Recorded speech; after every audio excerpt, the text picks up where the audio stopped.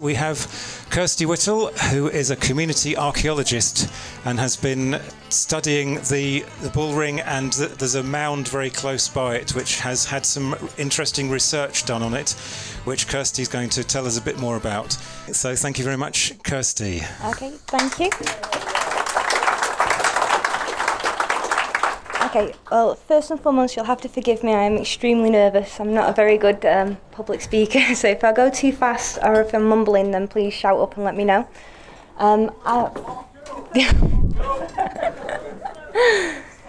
Okay, I've recently graduated from the University of Manchester, where I was studying archaeology, and for my dissertation, I studied the Barrow, which is adjoining the bull ring, which is just outside, I'm sure you all know. For it, I did a geophysical survey, which consisted of a resistivity survey, and I'll go through those results with you now. The aim of the study was to look at the construction of the mound that's adjoining the bull ring. It is scheduled as being an oval barrow superimposed onto a bowl barrow. Oval barrows are nationally important, as there are only 50 examples of oval barrows in the country. Okay, so I think this one's a bit of a rhetorical question. What is a henge monument? If you're not sure, you can just pop outside and have a look. It's I'm also covering what is a barrow, which is a slightly more difficult question, and then finally the research question that led me to do the geophysical study in the first place. So what is a henge monument? It's an earthwork, which is an archaeological feature created out of earth. It typically has a bank and a ditch. There are two types of henge monuments, which relate to the entrances, believe it or not. So there's a type 1 henge monument, which has a single entrance, and a type 2 henge monument, which has two entrances. All henge monuments are nationally important. So with the bull ring, this is a lovely topographical image of the bull ring there. It has the bank, it has the ditch. It is a type 2 because it has two entrances. It's a Neolithic henge monument, and it is a nationally important one. So what is a barrow? Now, a barrow is a form of burial mound. There's many varieties of them. There could be up to 10 different varieties of barrows. The ones here are suggested as being an oval barrow and a round barrow. So my research question, and the question that I put forward before I did the geophysical study, was what can a geophysical study of the mound adjoining the bull ring tell us about the mound's construction? The aim of that was to see whether it is two barrows, one superimposed onto the other, or if it is a single barrow, or if it is either. Geophysical studies are a non-intrusive survey. You have two main types of geophysical study, one of which is resistivity and the other one is magnetometry. At this point, I'll apologise for any spelling mistakes. The differences between the two, with resistivity, it measures the resistance of the surrounding ground and the soil. The more compact it is, which you tend to get with banks and ditches, the higher the resistance. With magnetometry, it measures the amount of magnetic activity within the ground. So if it is a very waterlogged site, it'll hold more magnetism. Typically, geophysical studies like this would be initially carried out on a 10 by 10 metre grid with 1 metre transects and a reading per 1 metre square. However, for the sake of the mound, which is outside, it is rather large, so we did a 30 by 30 metre grid with 1 metre transects, and we measured every 0.5 metres, so every half metre. Added to the topographical study, it shows the undulations and mainly the ridge and furrow, which is distributed across the site on a whole. So this is the results of the resistivity. As you can see, hugely confusing. Not very easy for somebody who doesn't know about it to understand. I can assure you, even I struggled with that. It's difficult. The red area, however, indicates the areas of high resistance. The blue areas indicating the areas of low resistance. What's fairly interesting about it is you would expect where the steeper side is to be fully highly resistant, which is where the red is, but it isn't. The low resistance here, in the blue, shows the slope going down from it. So you have the steep bank and then the slope. The steep bank is highly resistant, whereas the slope is very low resistance, which doesn't really match our characteristics of a barrow, to be honest. The dot density graph it's similar to the colour graph, but it's just slightly clearer. You can see the distribution of high resistivity material around here and the big area of low resistivity area here. The mound itself comes round here like that. So all of this area of low resistivity is actually on the slope of the mound. It's very interesting. One of the reasons for this could have been Tristram, who did some work here in 1915, recorded that a slit trench had been dug into the top of the mound, and the spoil from that had literally been thrown over their shoulders and thrown down. So it could be that the area of high resistance, where the steeper slope is the bit that's still intact, whereas the area of low resistance is the spoil that they threw over the shoulder while digging the ditch. So again, just to cover it, the results that we had are not diagnostic of a barrow, but that doesn't necessarily mean that it's not. It just means that the characteristics that are shown in the resistivity results don't match those that I'm familiar with as being with barrow. The historical evidence suggests that there's a possibility that it isn't a barrow. Mainly from Tristram, as you put in the slot, he said that the mound was chiefly comprised of clay, and there's no fines within it. The base area, which had the slightly higher resistance area, could reflect the ridge and furrow which is across the site from general wear and tear, really. There is a highly unusual magnetic background to the site as well, which means that using magnetometry is very difficult here. I'm not entirely certain why. However, when the English Heritage did a geophysical study of the bull ring itself in 2000, they found the same problem. And they couldn't calibrate their magnetometer on site, and nor could I.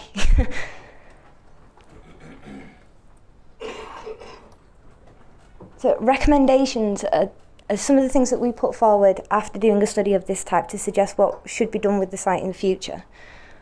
A further in-depth geophysical study of the area of the mound and the area of the bull ring will actually give us more indication of what activities have gone on the site. It will also help us to build an idea of the phasing of construction and the phasing of activities on the site. Trial trenching is possible, but not hugely recommended because it is an intrusive method of archaeology, and the same with full excavation.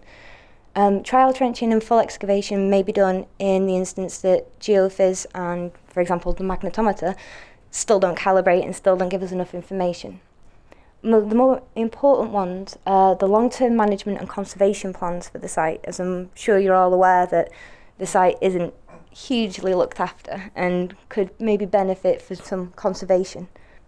Refurbishment of the information, which is a little metal placard, perhaps bring that up to date a little bit, and most importantly, community-led conservation and management agreement, which is where the community would agree with the English Heritage about how the monument is managed and how the monument is conserved. I absolutely rattled through that because I was unbelievably nervous, but if you've got any questions at all, then please come and see me. I'll just ask you. Yeah, the mound.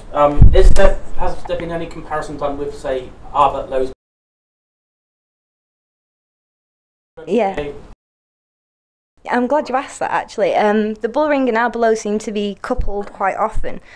The problem with that being is the location of Gib Hill, I'm sure it's Gib Hill, against Arbor Low, is actually a significant distance away compared to the one that's here. The size of it is completely different, and there's been a lot of comparisons between both henges with them being so close, pretty much sisters, if you will. Looking at the comparisons between the mound here and the mound of Gib Hill, it's blatantly obvious that it is not the same type of feature. It is a completely different type of feature.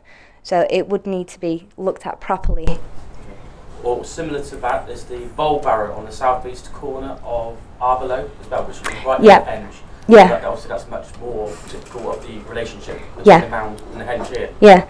So. That one's more closely related. I mean, the barrow in that instance is right in the bank of the henge, isn't it? It's very, very close.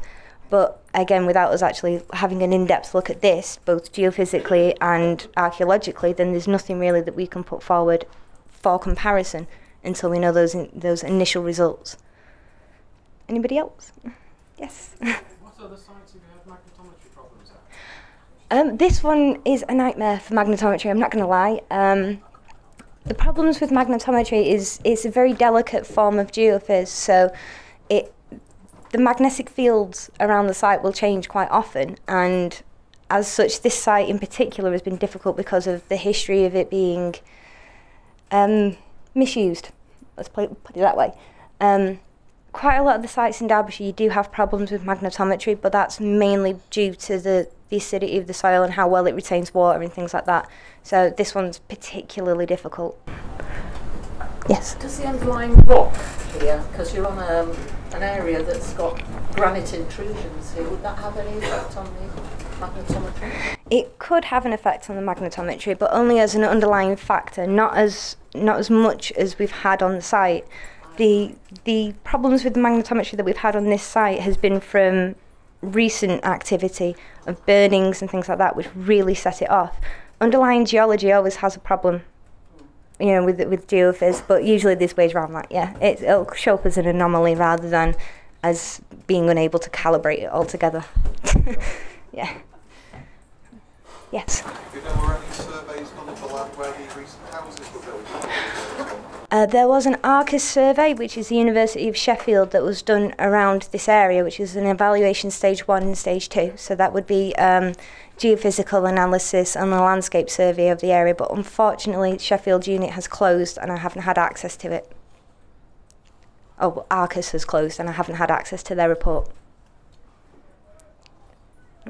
Yes. Is there any evidence of abatement? There's some evidence. Bateman wrote a book on the antiquities of Derbyshire, and he does mention the bull ring in it and the mound. However, he didn't actually look into it. He didn't investigate. He stayed with Barrow and did a lot more work at Barrow than he did here. It was most like a passing phrase for this one, rather than any firm work. I just feel that he opened a terrific Barrow. He did, yeah, he did. He was quite a prolific antiquarian. If he'd have got his hands on it, he would have done something. He would have if he had, but I guess he thought that it wasn't important enough. It's antiquarians. Yes? Could you tell me again what you thought the likely construction of the Barrow was? You said it seems to be early. Yeah, although I was dreading that question. When I was looking for the construction of the mound, I was looking to see if there was evidence of it being a barrow, if it was any evidence of it being two barrows, one on top of each other, or if there was no evidence at all. When I said that it was chiefly comprised of clay, that's just the material that it's made out of. The actual characteristics of it and the way that it's constructed doesn't suggest that it has the characteristics. Exactly, it doesn't have the characteristics of a barrow. Yes? Do you think the barrow that's on the bank of Barrow, it seems to me that's something like a violation of the Yeah, it's very unusual to have one that close to a bank. I mean, the one at Barrow is actually in the bank. So I honestly don't know. I would suggest then, in that instance, that for whatever reason, when they placed that there was no further use of the henge monument, and they were focusing on the barrow and placing the barrow so that their ancestors were close to a sacred place, rather than anything else. Exactly, but it is a very unusual case to have a barrow in the bank. Yes? There used to be an idea that there was a henge at Staden, just south of Buxton. Has that been kept in touch? I don't know. Honest answer, I don't know. It's where Focus used to be. Oh, right, I didn't know that. Paul and Vicky Morgan covered that in their book, or covered that in Prehistoric Cheshire. I think it's well gone. I think they listed it as almost fairly much it would have been a henge. But I guess when it's gone, you can't read it. Yeah, thank you. Thank you. No, it's fine, it's fine. Still there in the field behind the industrial estate. Pardon? The monument is still there. Alright. It's behind the actual commercial estate, retail estate. Alright, so it's still there. It's behind the retail estate. Yes. Is there any relationship time-wise? Pardon? Is there any relationship time-wise between these henges and wetlands on the north of Earmore? Oh, that's a tough question. Henges of this type tend to be Neolithic, so there is a possibility there that they are contemporary, but without having a full cross study, you wouldn't be able to tell. Anyone else? What's a community archaeologist? A community archaeologist is an archaeologist who works exclusively and dedicatedly to the community. Who pays the wages? Well, my wages come from the Council for British Archaeology. So do you work all over it, or do you just work at a particular area? Generally in Greater Manchester. Generally. Yes. Is there any relationship between the bull ring and the lows that's around there? That's what hills, or they take a different time? Again, there could be. That's a difficult question because that's moving on to like the landscape archaeology and the wider archaeology of the area. As I'm sure you know, directly next to the bull ring is a massive, massive quarry. So a lot of the information that we would have gathered from landscape surveys, from the relationships and intervisibility between sites has been drastically altered, if not completely lost. So I would hope that at some stage somebody would do a full landscape survey. I'm not giving myself that job because it's too much work, but I would like to see one done so then we can answer those questions of what the relationships are between sites. Yes. Hey, Kirsty? Yes. The gentleman over here asked what community archaeology is. Yes. Well, are you on Dig Manchester this year, or is it still going on? Ooh, Kids or adults or? Alright, Dig Manchester is a difficult one at the moment. That's one of the projects that we may have in the pipeline in the future. Unfortunately, at this moment, I'm not at liberty to say when. Shall we say that just come and find Kirsty afterwards for questions. Any more pressing ones? Yeah. Okay.